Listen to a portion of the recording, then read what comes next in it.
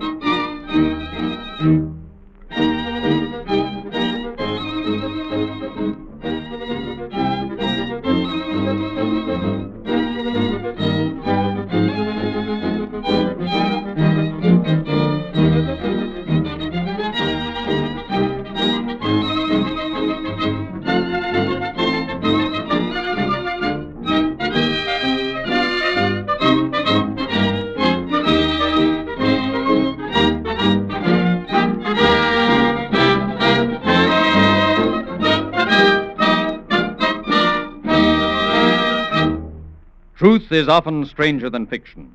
No one is as certain of this old adage as the person who turns the pages of the official records of crime.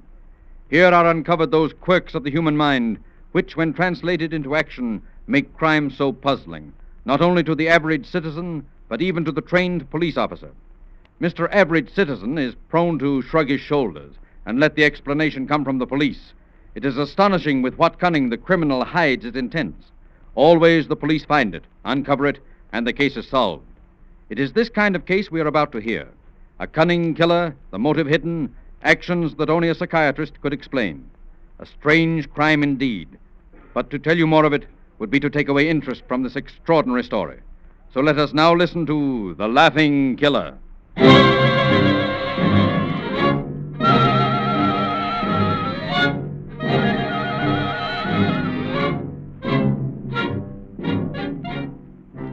It is late afternoon, March 7th, 1936. Inside the San Mateo Police Headquarters, there is little to relieve the monotony of the day. Broken only by the deep hum of some casual fly, silence occupies the room. Suddenly, the phone on the robbery detail's desk begins ringing, rings until answered. San Mateo Police, robbery detail. This is Joyce Sells. I've just been held up. Where? Over at the gas station. You know, over here on 3rd and B. Yeah?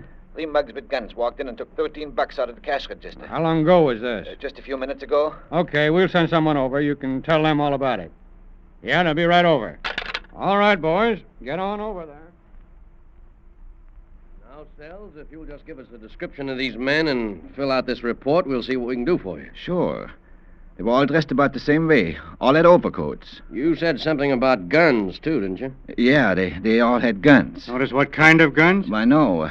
No, I didn't. What color were their overcoats? Color? Yeah. Well, let me see. I think they were gray. Yes, they were gray. Could you identify them? The men, I mean, if you saw them again. Well, I don't know. They didn't wear masks, did they? No, that is... I don't think so. You don't think so? No, I'm sure they didn't. I couldn't see them very well. Why not? Well, they had their coat collars turned up, high over their faces. Did they wear hats? Yeah. Both of them? Yeah. How about the other? The other? Yeah, you said there were 3. Did the third wear a hat? Yes. No. He didn't wear a hat. What did he look like? I can't seem to remember very well. He was sort of dark. You don't seem very sure of all this, young fella. First you say there were 3 of them, and then you say both wore hats. You can't give us a description. You're sure you were held up? Yeah, I was. Well, then what did the men look like? Well, wait a minute. Let me think a Were they bit. blonde, dark-haired, red-headed, what? They were all sort of dark-haired. All 3 of them? Yeah, I'm sure of that. How could you tell that? You said they had hats on and wore their coat collars turned up. Oh, well... Come on, young fella. Give us a straight story on this. Well, you mean you don't believe me that I was robbed, I mean? Hardly. But I'm on the level. Come on, this isn't getting you anywhere. Oh, all right. As a matter of fact, I wasn't robbed. That's just what I figured.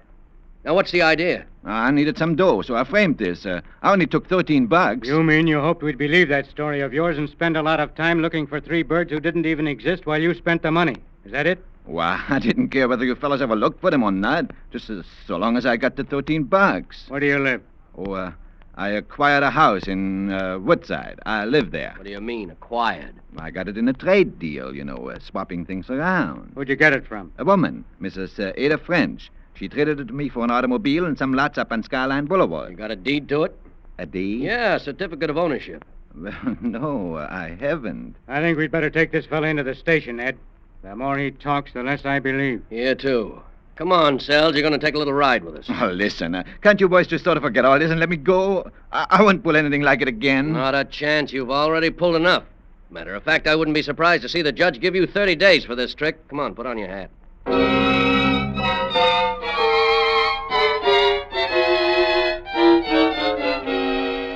And for his attempted hoax, Jerome Sells draws just that, 30 days in the San Mateo jail. But during the first week of his stay there, he spends his time laughing one minute and telling all sorts of strange stories the next. Finally, after 12 days of his sentence have passed, the police call Sheriff McGrath of San Mateo County. Tell him about their storytelling prisoner.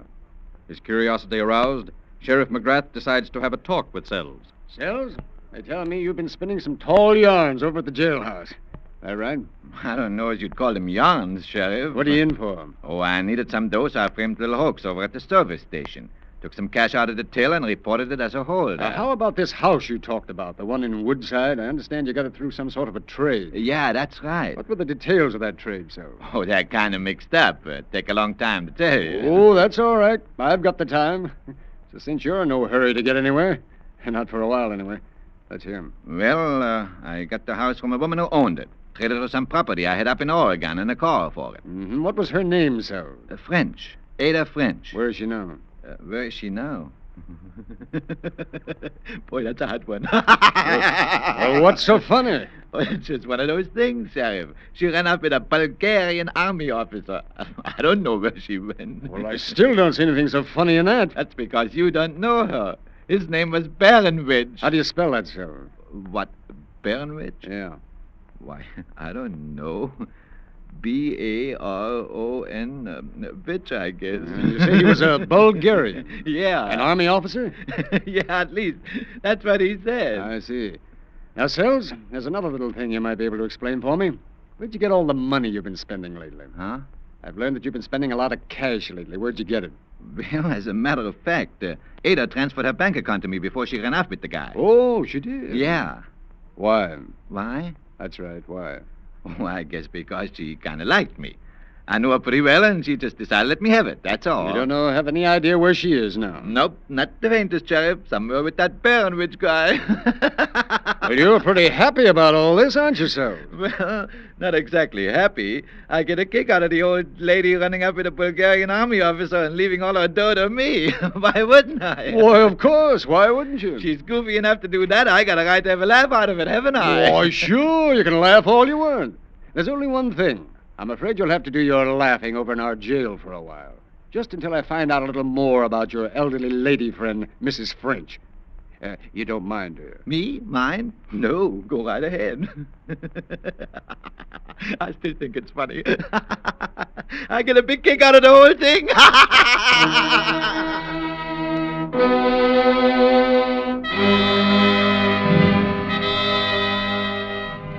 So the mirth-stricken youth is placed in the county jail, and Sheriff McGrath sets out to find out a few more details of his association with the romantic Mrs. French. And accompanied by Deputy Sheriff Thomas Maloney, he questions the neighbors near the Woodside house. No, there never was anybody by the name of French lived around here. There was a Mrs. Ada Rice lived at the place you mentioned, but I never heard of a French.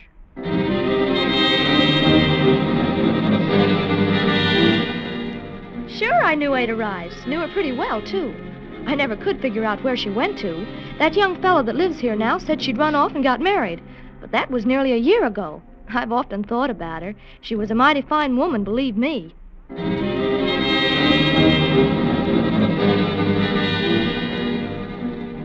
Yes, Sheriff, Mrs. Rice did transfer her bank account to this Sells fella. No, she didn't come in herself, just did it by signature. Surely, if you want a copy of the transfer, you're more than welcome to it.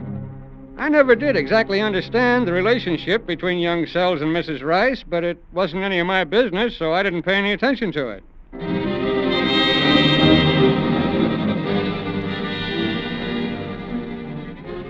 Now, here's what I want you to do.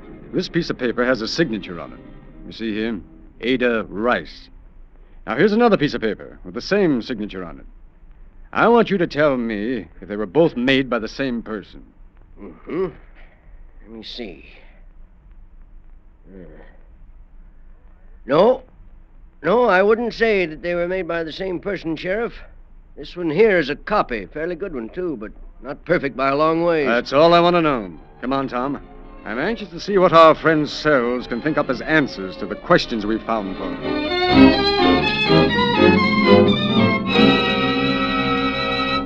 Hello, Sheriff. Sells, Deputy Maloney and I have been asking a few questions. We're not exactly satisfied with the results. I want you to see if you can give us better ones. What are they? Well, in the first place, you told us that the woman you got that house from was named French.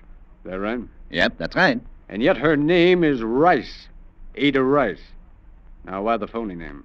I don't think I want to answer that one yet, Sheriff. Try another. All right. I've checked the copy of the bank transfer, and it's a forgery. What do you say to that? A forgery? That's right. Are you going to tell me you didn't forge Ada Rice's signature? I'm not going to tell you anything, Sheriff. Why should I? Because you're getting in deeper every time you tell one of your lies. It's liable to go pretty hard with you before this is over, that's why. Sorry, Sheriff. I don't feel like talking now. Why don't you go out and find that Bulgarian army officer, Baranwich? Maybe he can tell you a few things. There's one more thing I'd like to ask you, Sells. The people who live out near your place tell me you've been seen in an automobile several times, driving it.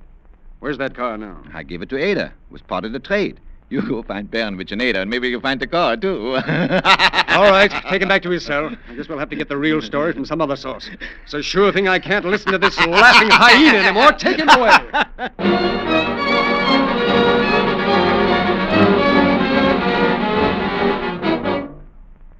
Back at the Woodside house, McGrath gets a description of the missing car, has a bulletin sent out to all points to be on the lookout for it, then proceeds to delve into the laughing Jerry Sells' past. 2 days later, a report comes in from Burlingame that the car has been located in a garage there. An immediate check with officials of that city brings to light the fact that it is the same car which several months back had been reported stolen from a Burlingame resident, that the owner had collected insurance on it at that time. And with this added twist to the already puzzling case, McGrath once again faces his prisoner, once again asks questions. You're in so deep right now, Sells, that the sooner you decide to talk, the better it's going to be for you. Now, what about this stolen car business? Well, what about it? Where'd you get it? I didn't. What do you mean by that? You didn't what? I didn't have a stolen car. I told you what happened to mine. Sure, that and a lot of other things, too. But every time I check on your stories, they turn out to be lies. Oh, come on. Why don't you settle down? Get your feet in the ground. Tell me the straight on all this mess. No. I think I've said enough for a while. I don't feel like saying anything more. Sorry, Sheriff, but that's the way it goes. All right, Sells. Keep on making it tough for us. But you know you're being silly, don't you? Because as long as you refuse to cooperate with us, you're staying right here in jail. That's all right. You find my friend Baranwich, and then I'll tell you a lot of things. A lot of things you never even thought of. Oh, take him back to jail. I'm getting tired of that laughing.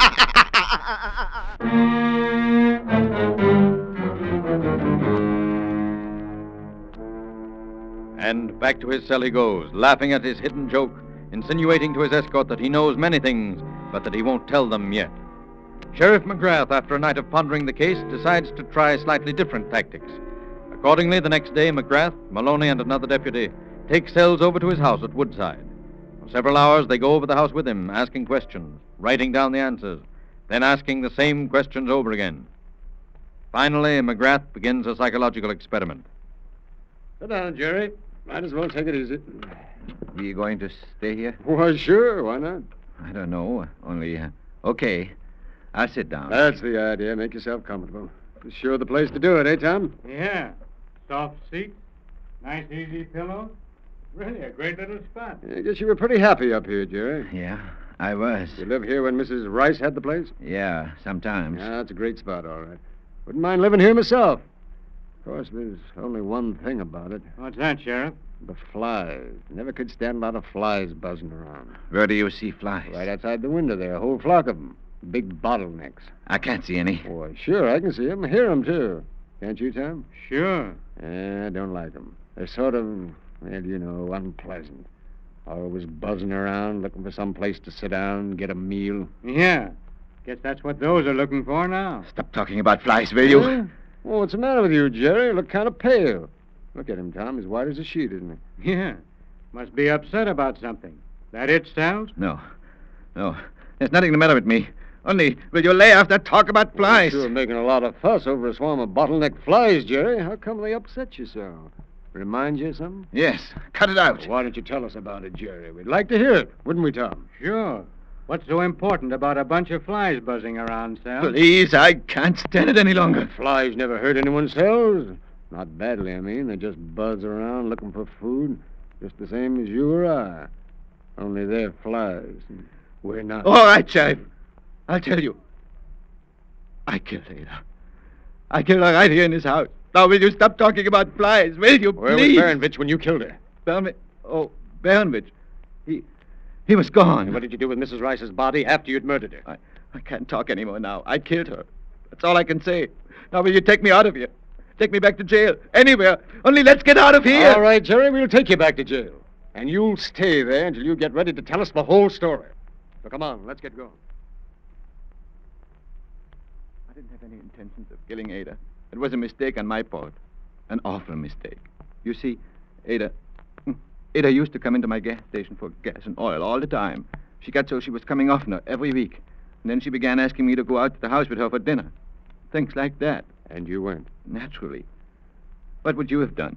I'm only human, aren't I? And she was older, but what difference does it make? All this business has nothing to do with what happened that night anyway. I don't know why I'm telling you about it. Go ahead, Jerry. You can skip the more intimate details. What we want is, how did you kill her? And what did you do with her afterward? Yeah. I know what you want. I'll tell you. I went out the house that night. When I got there, it was all dark. Inside the house, it was dark. So I unlocked the door. I had a key by then and went inside. It was so dark I couldn't see anything, and I felt my way along until suddenly I felt something. Someone. I thought it was Baronvich. Go on, Jerry. You thought it was Baronvich? I thought it was Baronvich. And I decided to fix him. So I reached down in the fireplace and grabbed the poker. I could hear someone breathing right near me. And I swung the poker around in a circle. I hit something, and I heard a heavy fall. Then I guess I went a little crazy because I remember kneeling down and beating it some more, beating it until the breathing stopped. Then I turned on the light, and I discovered my mistake. It was Mrs. Rice. Yeah. And she was dead. I'd killed her by mistake. Where was Baronvich? Baronvich? He wasn't there. He'd gone, I guess. You know, Jerry, it's a funny thing. Up to this point, I think you've been telling the truth. But as soon as you started fumbling around now, I have a hunch you're lying again. How about it? I told you I killed her, didn't I? I told you how I did it. Isn't that enough? No, I want two more things. Where's her body? And what about this Baronvich person? I've talked enough. I'm not saying any more about anything. You can ask me questions till you're blue in the face, and the answer is no. I don't know.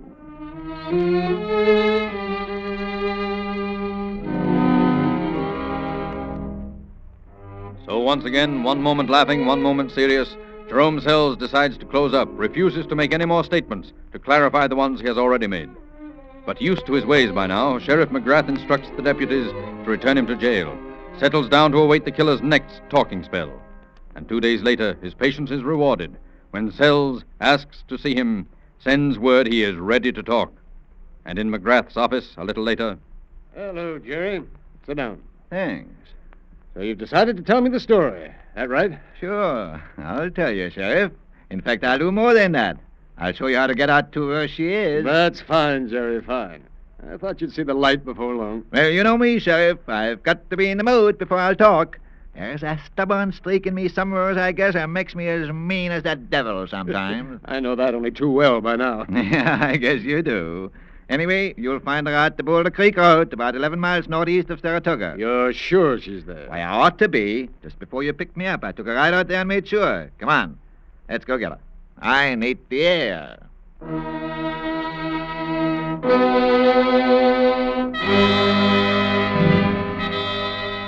And after a drive out the Boulder Creek Road, Sells suddenly points to a large clump of bushes, indicates it to be the hiding place.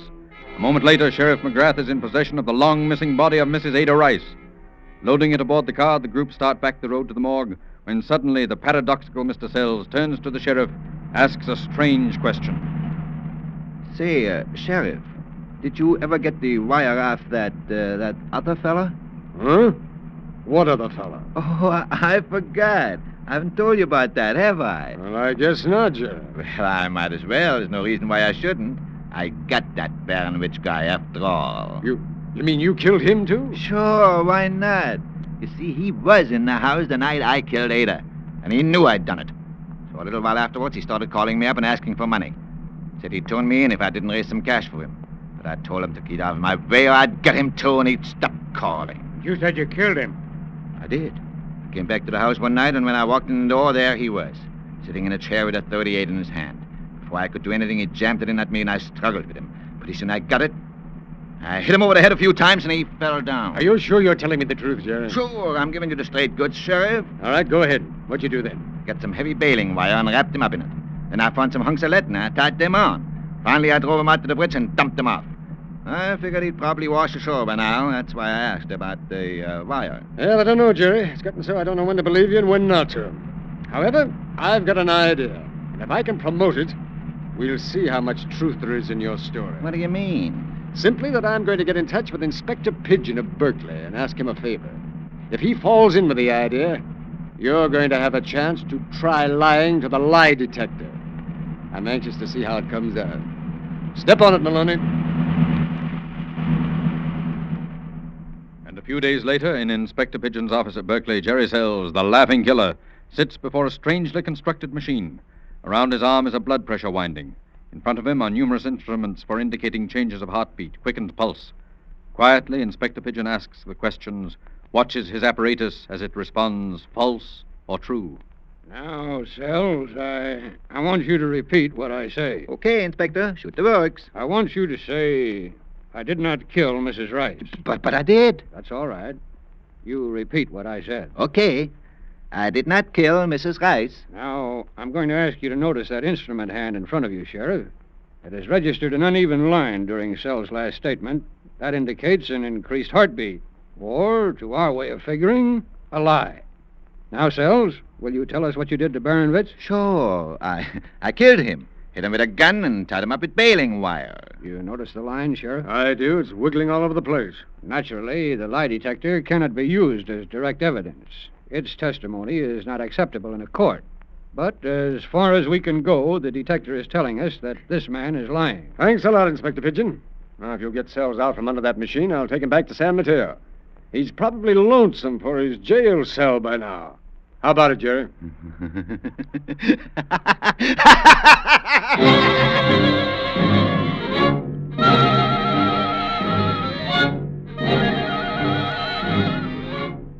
And once back in jail, Jerome Sells settles down to a surly existence, broken only by his spasmodic moments of laughter.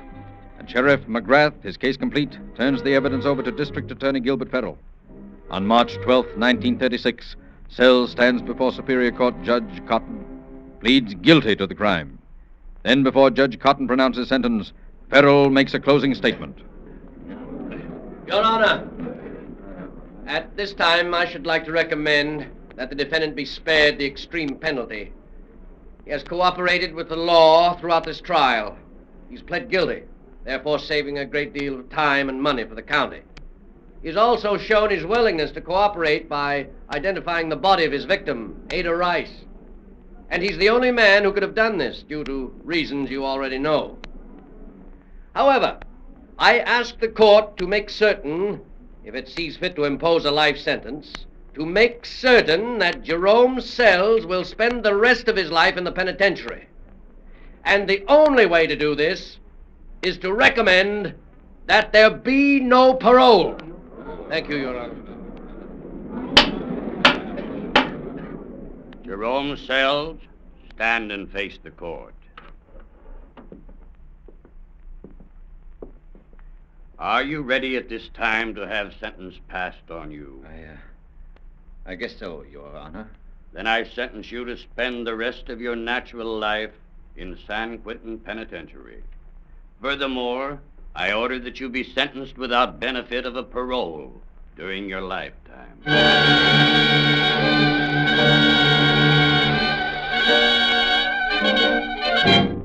And just 2 months later, from his cell in San Quentin, Jerome Sells turns the final page in his macabre story, brings to a close all conjecture about his second victim. Of course, that was all hooey. I never killed that Bulgarian army officer, Baronvich. As a matter of fact, there never was any Baronvich. I just made him up on the spur of the moment. And did I get a lot of laughs out of that? Why, you guys never knew who you were.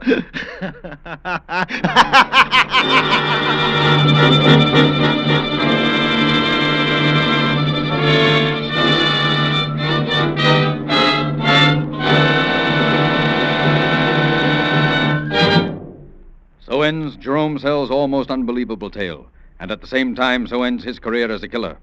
The only motive ever discovered for his crime was his desire for Ada Rice's bank account, a small prize to gain when placed beside the sentence he received. There is no chance for him to obtain his freedom from some subsequent parole board, because his sentence, without benefit of parole, precludes that. Only death can free him from his cell. The police and the district attorney deserve great credit for their patience in uncovering the motive of the crime, the successive steps which finally led to the conviction and sentence. Crime does not pay.